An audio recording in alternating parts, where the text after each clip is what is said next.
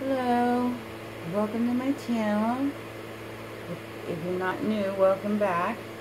I appreciate all the views. Please like, subscribe, and share if you enjoy this read. I do Ascension.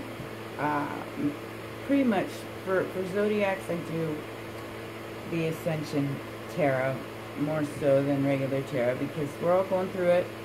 Especially right now. I mean, we got the new moon coming tomorrow night. This is going to be for Aquarius.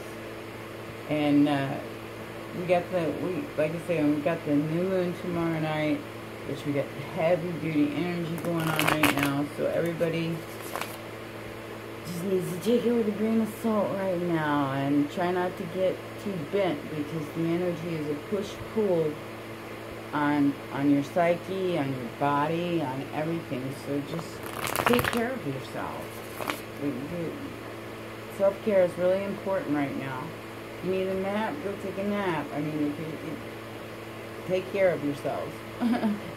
Because lots going on up in the heavens.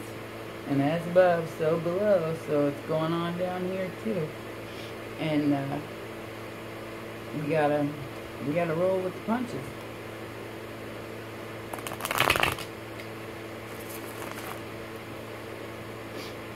Just understand that it's not you. It's the energy. And you'll get through it a lot easier. Just take a deep breath. And when somebody gets bent with you, just kind of take a deep breath and walk away. And say, oh, it's the energy. Aquarius. Okay. Your first card out is going to be Reality Beyond Appearances. And the second card is Spirit's Advice. And the third card is the best possible outcome. Take what resonates, leave the rest behind. Because this is a general read. Like I said, these are mainly Ascension cards. So that's what they concentrate on. This is your first card. Illusion. So this is the reality beyond appearances. I'll read them to you because they make more sense when you read. I can explain that to you, but I would prefer to read it out of them because they all end up tying together in every read. Oh, that's too many cards. Too many cards. You only need Spirit's Advice and Final Outcome. Yeah. They pretty much sync up every time, so I must be doing it right.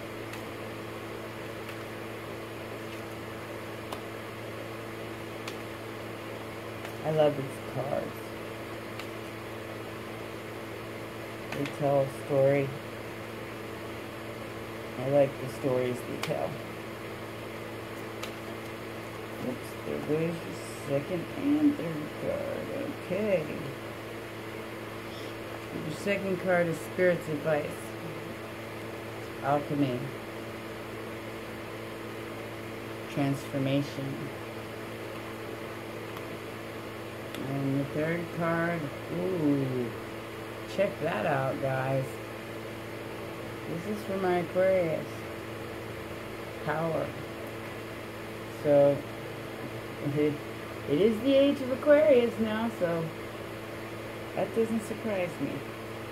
At the bottom of the deck, we have Cleansing. Okay? Now I'll read them to you. I'll show them to you while I'm reading them. And we'll go through each one. And you take it from there. Like I said, take what resonates, leave the rest behind because not all the reads are for everybody. And if nothing resonates, then it's not for you. Simple as that. Okay? You have the Ten of Wind, which is illusion. This silly little girl is armed to the teeth against the furious imaginary rainstorm she perceives to be lashing at her from above. In reality, there's just tiny rain cloud passing overhead, and it's a beautiful sunny day. Through the lesson of her example, she argues you to pay attention. What are you holding dear, as your reality is likely far from the truth? It is time to expand your horizons and put out your feelers beyond your limited mental perceptions and see the humor of your illusions. There is a bigger picture to be seen when you are no longer fooled by appearances. So don't be fooled by appearances. Because sometimes, you know, what may appear to be true is completely not. So make sure you pay attention. That's a great card. Alchemist card. That's a transformation card. So, we'll see. She is the divine creative spark, perfect energy and alchemy of ideas and forces that coalesce into art and beauty. Bridget is cloaked in her power, standing over a boiling cauldron of creativity, generating fertility and new life. She brings the Sagittarius fire of insight and recognition, and communication with the spirit world. Through her hands and beauty of artistic creation comes to earth in blessing and wisdom. Bridget inspires you to find your own divine creative spark of inspiration, and let it blend in the alchemy with the creative force to manifest the power of beauty in your world. She assures success of your creative attempts, inspiring you to succeed as the artist that you truly are. I like that card. And then you got Lilith. My goodness, that's a serious major arcana. Let me read it to you. Beautiful Lilith flies above the shackles of this world on her wings of freedom, her taloned feet and her foundation of wildness and power. Lilith's fiery, independent, airy spirit is without compromise, insisting through her very nature that women are beings of equality, answerable to no one. She is sexual freedom and expression, a leader who empowers others. Lilith teaches you to trust your own core power, take the lead in your life, and go for it. In a full expression of your sexual energy and unbridled power of authority, you show uncompromising loyalty to your inner passion. Your own authenticity is at issue. This is the time to let loose the strength of your desire and focus on your goals to take you where you deserve to be. Okay. Wow. Okay, so you went from, this is the best outcome. Take back your power. Pretty much. It's like, take whatever this is that you're holding on so tightly to that might not even be real, and transmute it into love and creativity. And if you do that, you get your power back. And that could be a power of anything. That could be, you know, pretty much just your personal power. You know, living in your own power instead of somebody else's. Being who you are. Alright. And crowning the whole read, we have Scorpio card. Five of Seas, cleansing. This is a symbol of fertility. Frogs are the goddess symbols of fertility, bringing regeneration and healing. In order to heal, sorrow, grief, and guilt must be released through the cleansing waters of love and purification. Frog calls forth powerful rains that wash us free of emotional pain. Let tears come to release the flow to sorrow. These emotional storms bring the lightning bolts which shatter the human illusions held dear, so that what is true may emerge in its own time. The Frog Mandala reminds you to stay at your center during the times of emotional shift and release the loss and disappointment. Through this cleansing of your heart, you will be whole once more. Wow. That's a special message for someone.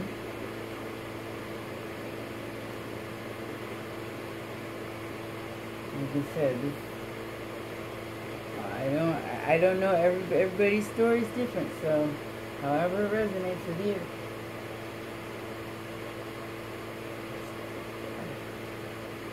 Queen Angel Oracle card. This is for Aquarius, Sun, Moon, Rising.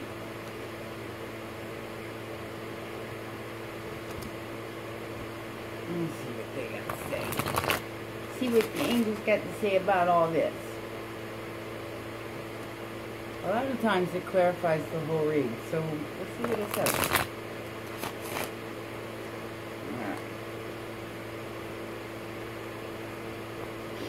Alright, Aquarius, Sun, Moon, Rising. And remember, the new moon and the energies in the air, they're not you. They're push-pull energy.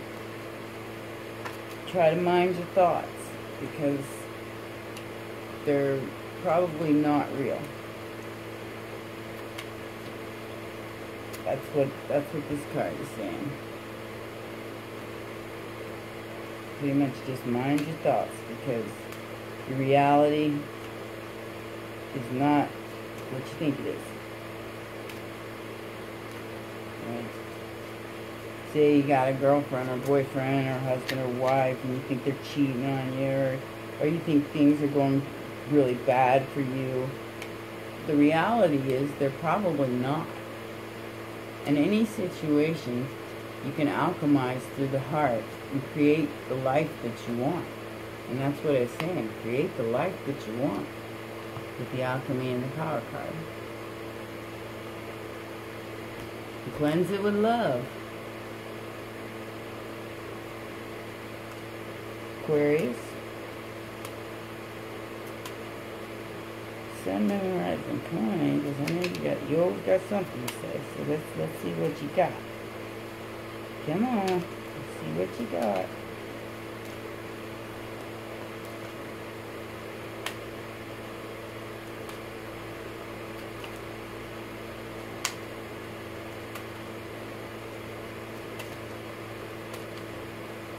Aquarius, Sun, Moon, Rising.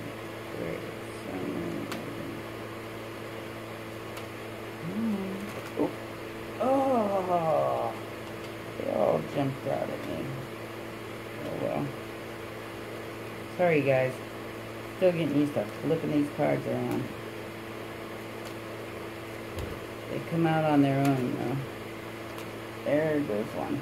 Let's see what this says. Okay. Oh wow. Any of y'all think you're doing energy work? What have I been talking about through this whole video? The energy.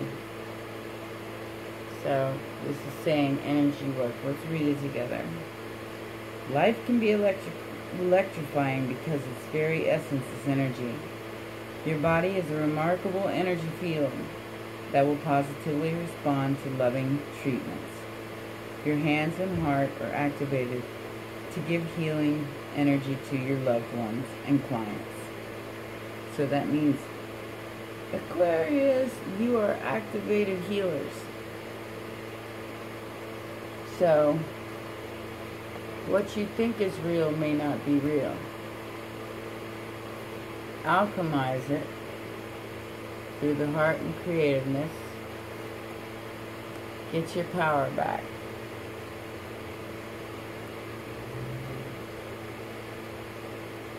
Transmute your world.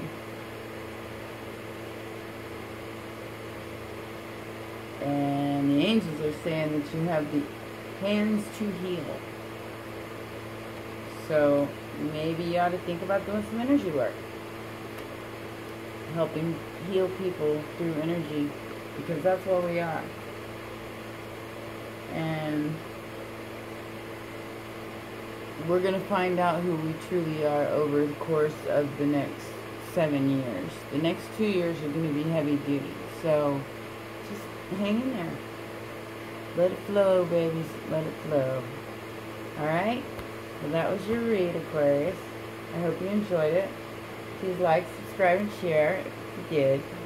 And, yeah. Have a great couple of weeks, and I'll see you around the 13th or 14th, okay? Bye-bye.